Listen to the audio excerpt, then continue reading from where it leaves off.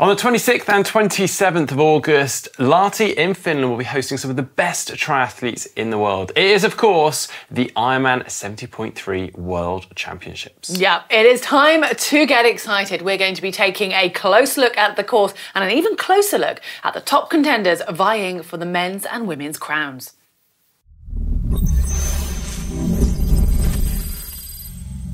So the 70.3 Ironman World Championships have come back to Europe, this time to the Nordic region of Northern Europe. We actually have had the 70.3 World Championships in this continent before, in Nice in 2019. Since then, we missed a year due to the pandemic, and then we actually have had 2 years, a repeat in Utah, the United States. Yeah, well, this year we've also got the men's Ironman World Championships in Europe as well, which is going to obviously make travel a bit less for some of the pros and potentially make it cheaper, but it's the timing that becomes quite notable here. Yeah, and the 70.3 World Championships is quite an exciting one because of the calibre and depth of athletes that it can attract. We quite often have the short course Olympic distance athletes stepping up to the 70.3 distance and really doing quite well. And of course, we have the long distance athletes focusing on it as their A race, making our job of predictions very tricky. Yeah, and that's where the calendar comes in, because if you look at the races happening just 1 week before the Half Ironman World Champs, we've got the Paris test event on the Thursday and Friday, and then the Saturday and Sunday before that, you've got the PTO Asian Open. So that's all happening within the week before the Ironman World Champ, the 70.3 World Champs, and then take another 2 weeks, and you've got the full distance for the men. So it's going to be interesting to see just how the athletes prioritise these races. Well, before we dive into the start list for Lahti, we should probably familiarise ourselves a little bit with the course. So the 1.9 kilometre swim is a lake swim in Lake Viziava. The athletes are actually going to start from a dive start on a wooden platform in Tava Harbour, and they perform one loop before exiting at the passenger harbour and then run up a set of steps into T1. Yeah, and then onto the bike, and it's a one loop. It heads out into the countryside, and it sounds rather pretty, but I don't think it's got anything hugely technical, and apparently just nice rolling hills.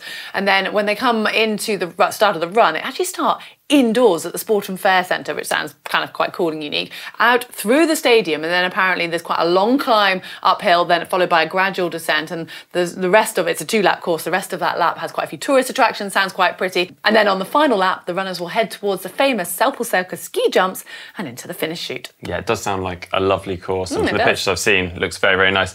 Now, if you are interested in tuning in, the pros are going to start at 7:30 a.m. local finish time, which is Eastern European Summer Time, or Universal Coordinated Time, plus 2 hours if you're really interested. The women are going to start on Saturday, the men on Sunday, which leads us nicely on to the start list for the pros, which ones to watch and how we think it might play out. I think we should start with the women. Yeah, well, let's dive in. We're going to have to glance at our notes, I feel, on this, but shall we start off with the reigning champion, Taylor Knibb? She's literally just come off the back of the Paris test event where she's already secured her Olympic qualification slot, so she can put that behind her.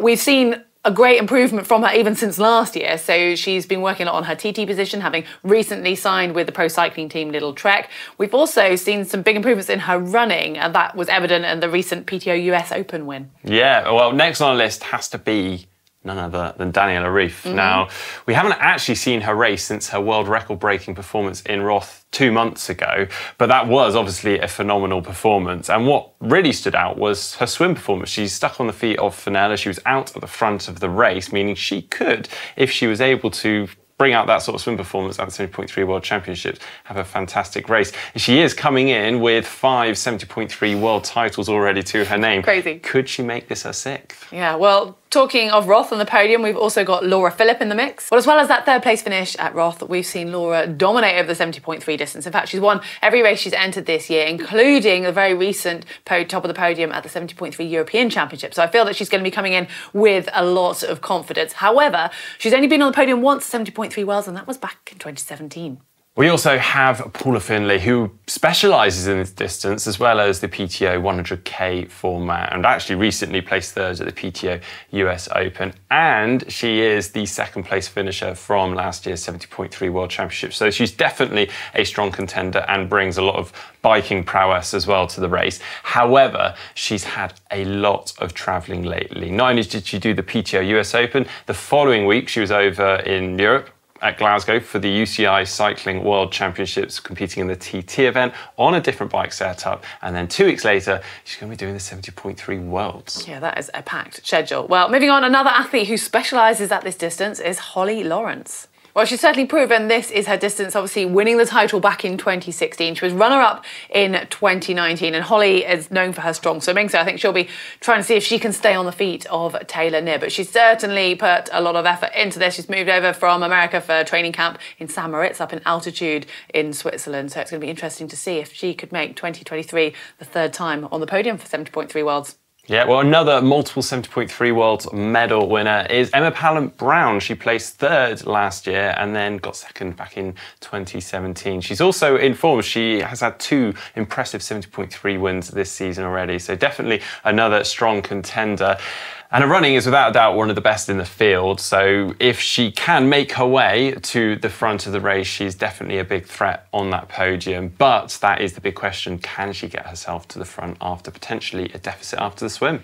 Yeah, well, moving on, we now have Kat Matthews to take a look at. Well, Kat is an athlete we're definitely excited to see. I mean, seemingly her emphasis has been on longer distance races, but she's proven her prowess over this distance. I mean, she came 4th at 70.3 Worlds back in 2021. And this year, she has been improving quite rapidly with that win at Texas, the full distance. It's just going to be interesting to see how she's prioritising the full distance Worlds, which are only going to be sort of a few weeks, so to speak, after the 70.3 Worlds. Well, now we're actually going to move into some wildcard athletes that could certainly shake things up, if not actually contend to get on the podium if they have an absolute blinder of the day. So first one is Marjolaine Pierre, who is PTO World Rank 17th and placed 16th at the 70.3 Worlds last year and really seems to be in form. She was actually the World Triathlon World Long Distance Champion this year and has an absolutely wicked run. Yeah, she does. Another athlete to watch, Imogen Simmons, has seemingly recovered from that quite major hip operation, and she's been on the podium 3 times this year, including 2 wins. So it's going to be interesting to see how she stacks up against this strong field. Yeah, and India Lee, who is World Rank 16th and is just strong swimmer, strong biker, strong runner. She's strong all round, very consistent, and also has that Challenge Samarin title behind her and under her belt this year to give her that bit of confidence, and be excited if she could get up there. All right, so that is the contenders. How do we, or Mark, how do you think it's going to pan out? That's a big question. Well, I think Taylor Knibb is certainly going to be trying to get a gap over the rest of the field, the likes of Holly Lawrence, India Lee, but obviously the biggest rival for her, I think, has got to be Daniela Ryf. But we have just recently seen Daniela putting out a fantastic swim performance, which could put her in the realms of being able to stay quite close to Taylor. I don't think she's quite got the ability to stay on her feet, but if she's able to minimise that gap, that could make the bike very interesting. Yeah, it could, and that's why I guess Taylor's going to be looking to potentially try and swim with Lucy Buckingham, who is probably the fastest swimmer in the field, and if Taylor can stay on her feet, can she open up enough of a gap to kind of leave Daniela with the other swimmers, and like whether that ends up being a big group. I mean, you could see, like you mentioned, Holly Lawrence is very known for her strong swim. If she's with Daniela, and then Indy Lee, Imogen Simmons, Ellie Salthouse, another strong swimmer. Yeah.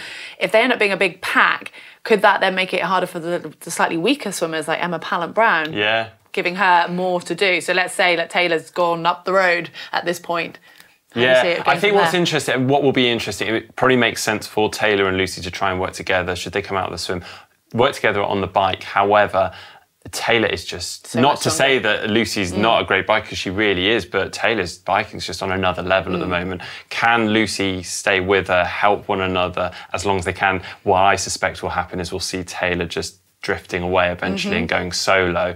Can she hold off a group that's chasing her for as long as possible? That's the interesting one. And then what about that group? I mean, also Kat Matthews, another one who could well be in there, Paula Finley. There's so many strong bikers. Do you think Daniela can, over this shorter distance, break away from them, or do you think does she need to, those dynamics of how that's going to, and they're also going to be looking over the shoulder, checking that those fast runners don't catch up with that group. So the group are going to be working hard, I feel. This is interesting. I actually haven't seen Daniela race at 70.3 for a while, and so used to seeing her push on the latter stages of the bike on an Ironman distance, and that's where she sort of breaks the field. I suspect she'll probably try and do the same on the 70.3. You'll see her riding with the group, then really push on the second half, and then trying to bridge that gap between Taylor and the big group. But who knows? Yeah, and then, I mean, I can't really see past Taylor and Daniela as 1 and 2. I've sort of rolled in predictions here. No, that's my predictions too. Taylor, I reckon Taylor 1, Daniela 2nd. I'm actually going to go that way around. And then for third, my prediction is Paula Finley. I was just on my tip of my tongue then. But I think third is really open. Yes. I feel like there's, someone like Laura Phillip could come through and surprise, or Emma Pannant-Brown, Kat Matthews. We don't know what these girls, how they're racing over this distance. So super excited, can't wait. But time to look at the men's. Yeah, well, moving on to that. And shock horror, we're going to start by talking about the Norwegians. I know it probably seems like we're a stuck record, but Christian Blummenfelt and Gustav Iden actually hold the 3 last Ironman 70.3 world titles. So I think it's easy to forget that, actually, isn't it? Yeah. Well, Christian is the defending champion from 2022 and is fairly accustomed to being on the podium. He is the 2021 Ironman World Champion and 3rd in 2022. He's also the defending Olympic champion and currently PTO World Ranked #1. However, he is coming off a ridiculous race schedule. Literally, at the time of filming this, he is towing the line at the Paris test event. And then on the same weekend, he's heading over to Singapore, from Paris to Singapore, to race in the PTO Asian Open. And then just a week later in Lahti for the 70.3 World Championships. Is it too much? Is he going to ruin his chances? If anyone could do it, it's probably Christian Blummenfelt, isn't it? Yeah, it's mind-boggling. But someone who could interrupt his success is his fellow countryman, Gustav Iden. He's recently been sort of quite open about his frustrations of not being selected for the Paris test event, and he's openly said that he's putting all his eggs in the Olympic basket, so he is desperate to get to Paris 2024. So much so that he is not going to be defending his Ironman World Championship title, which could mean that this is really sort of the ideal timing or opportunity for him, because he's got all of this energy to put into this event. I don't know how much training he's done on his TT bike with that Olympic focus, but he has won this event in 2019 and 2021, and like I said, is the reigning full distance world champion. So yeah, the credentials look pretty good for Gustav too. Yeah, well, someone who'd be looking to put a stop to this Norwegian 70.3 title run is Sam Long. Well, Sam is a bit of a specialist at the distance. However, he has had a bit of an under par start to the year, though managed to turn it around with back-to-back wins. In fact, he had 3 in the space of 5 weeks, which is really impressive. He has had a rather whirlwind year. He recently became a father to his baby son, and with that, managed to actually come 5th in the PTO US Open just a matter of days after becoming a father. Now, we haven't actually, don't often see Sam compete in Europe, so it'll be interesting to see how he copes with that travel, recently becoming a father. If he can cope with that well, then we definitely could see him contending for that podium. Yeah, another athlete who used to specialise over this distance and has kind of made quite a smooth transition to the longer distance is Ben Kanute. So he recently had that 3rd place finish at Challenge Roth. However, quite early on in the season, he did say that Nice, the full distance world champs, don't work for him. So it's going to be interesting to see what happens when he's putting all of his eggs back in this world championship basket. I mean, he's previously been on the podium in 2017 and in just last year in 2022 when he really gave Christian a run for his money. So I'm quite excited to see Ben perform. Yeah, next on the list is Jason West. Well, Jason has always been known for his run, but it feels like it's gone to a whole new level recently. We just watched him put almost 5 minutes into Jan Frodeno over 18k at the PTO US Open. Also had an impressive 2nd place at Oceanside earlier this year. So doesn't matter really where he is after the swim and the bike, he certainly can't be overlooked. Yeah, definitely can't. Now, another man who it's going to be interesting to see if he's still got what it takes to mix it at this level is Lionel Sanders. Now, we used to kind of think of him as a 70.3 specialist, but actually, until his very recent win at 70.3 Oregon, he hadn't had a win for over a year. But then that said, it was only last year at the 2021 Ironman World Championships where he was runner-up. So he could surprise us. That said, he's also recently become a father, and he's travelling with his whole family, apparently. The first time all of them travelling from Arizona, where he's been based, over to Europe. So it'll be interesting to see how much of a toll that takes as well. Yeah, and also a technical course switch, something the Americans aren't always as used to. Not saying Lionel is not used to a technical course, but just all of the Americans. Another one that we possibly wouldn't necessarily think of normally is Pierre Lecour. Now, we could consider Pierre a bit of a wild card. I mean, he is better known for his short course accolades. In fact, he recently won WTCS Sunderland, and in fact is towing the line like Christian at the Paris test event as we speak. So definitely that is where his strengths lie, but he did also win the World Triathlon World Long Distance Championships earlier this year. So it'll be interesting to see how he fends as well. Yeah, well, another one that we might not necessarily think of first straight away is Frederick Funk. He's a really aggressive racer, so he's certainly going to mix it up and not afraid to just leave it all out there. And I think quite a lot of people forget that he actually finished 5th last year. Yeah, definitely. Another one is Justus Nieschlag. He is world ranked 461. You could probably ignore that though, because he is better known again for his short course racing. But this is the 70.3 World Championship, so can he turn it on for that too? Who knows? Well, the final one we're mentioning in this list is Thor Bendik Madsen, who is known for training with Magnus Ditlev and has similar power on the bike. So we know that he is certainly a weapon. He's only 23 years old. And again, one that was in the top 10 last year, finished 8th. So it'll be interesting to see if he can go a few places better this year. Well, we have thrown a lot of names into that list. Predicting how it might play out is going to be near impossible, but we're going to give it our best shot. Why not? Yeah. So the favourite on paper is without doubt Christian Blummenfelt, but with his crazy race schedule, can he make it this time? I mean, at some point, surely we're going to see that he's human. We'd like to think so. We did see him have cramp recently. Yeah, that is true. There's some signs of weaknesses, yeah. Well, let's take a look at how we think the race is sort of going to unfold. I mean, the swim is probably the clearer part, and then it gets a little bit, lots of options. So one man we've not mentioned is Richard Varga. So he's probably going to lead out the swim. It just depends whether or who he takes with him. We expect to see the likes of Ben Kanute, maybe Justus Nieschlag, maybe Pierre Lecour, and some of the other sort of former ITU or World Triathlon athletes going with them. Yeah, we've got the likes of Frederick Funk, Mickey Turkhart. They're all good swimmers, but are they good enough? And it depends how hard the likes of Richard Varga are really pushing that swim, whether they can go with that and how much that deficit is coming out of the swim. But one athlete which, you know, could also, if they have a really good swim, because they're not that bad at swimming, is Jason West, whether he can stay in touch with them. There's going to be a lot of people looking over their shoulders for him, isn't there? Then I think we're going to naturally see from that front pack, then there's going to be interesting to see where the sort of two more key pairs, I suppose, the Norwegians, where Christian and Gustav are going to come out,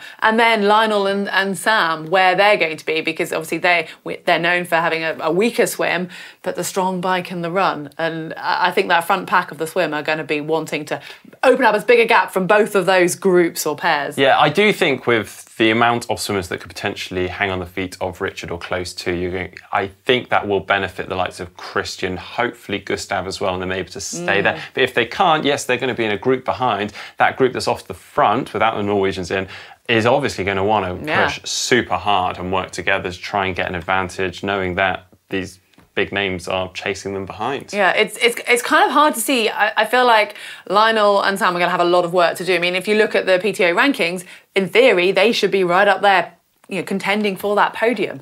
But I'm struggling to see with when we're actually looking at how many strong swimmers there are, like what that's going to do. Yeah, well, they are fantastic runners, so if they can come off the bike there or thereabouts, they certainly have got it in them to run themselves onto the podium. So certainly not writing them off, but it just depends on that gap, if there is one. And I think one key player you mentioned is if Gustav could hang on to that group, because I think then we could see a very different result to if he doesn't stay on that group. Predictions. Yeah, I mean, I feel like this is much more open. You can go first because I stole it last time. Oh, last time was so much easier. Oh my gosh. I am going to go with Jason West for the win. Wow. I mean, that just came. That wasn't like a thought out result. So I'm not putting on the spot. Let me think. And then Gustav for second, just because I really want him to be on the podium and have a great race. And gosh, third, I think it's going to be someone. I forgot Ben Kanute. No, he's got to be higher up there. He was second last year. I feel like he's going to beat Christian this time. Can I just go Ben Kanute? Sorry, rearranging. Ben Kanute, Jason West. No, Ben Kanute, Gustav, Jason. Something like that. What's yours? Chaos. You shouldn't have put me on the spot. I'm going to go Gustav Eden first because I just really want him to, and I do think he's got it. Christian Blummenfelt second, and then I think someone like Ben Kanute's going to come in third. I realised I didn't actually say Christian in my top three. Sorry, Christian, but... Well, there we go. Let us know your predictions in the comment section down below. As we said at the start of this, you can watch this or tune in and track it at 7:30 local finish time on both Saturday and Sunday. Women's on Saturday, men's on Sunday. Cool, cannot wait. I mean, after this, I'm really excited to watch this unfold. Yeah, if you enjoyed today's video, please give it a thumbs up, give it a like, and don't forget to subscribe.